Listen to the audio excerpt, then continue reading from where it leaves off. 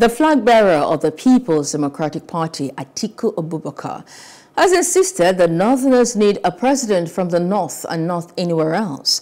At an interactive session of the Arewa Town Hall Policy Dialogue in Kaduna, Abubakar, he is from Adamawa in the Northeast, told the audience that they do not need an Igbo or Yoruba presidency.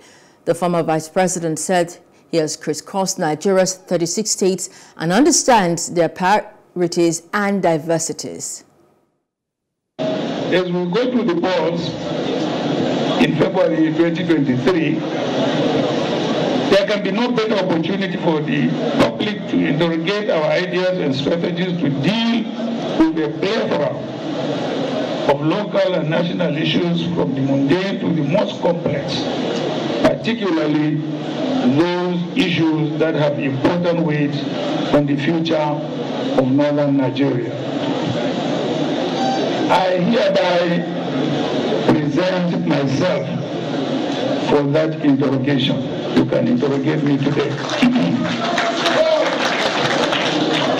However, I would like to caution that northern Nigeria's current social and economic challenges call for sober reflection.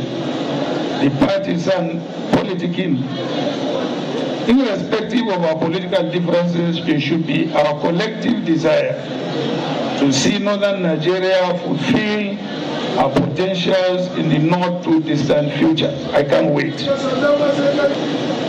what is Atiku Abubakar's development agenda for Nigeria and northern Nigeria in particular?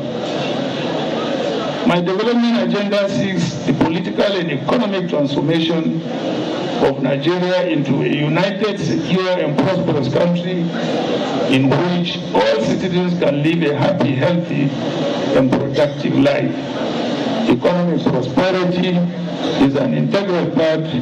Hello, hope you enjoyed the news. Please do subscribe to our YouTube channel and don't forget to hit the notification button so you get notified about fresh news updates.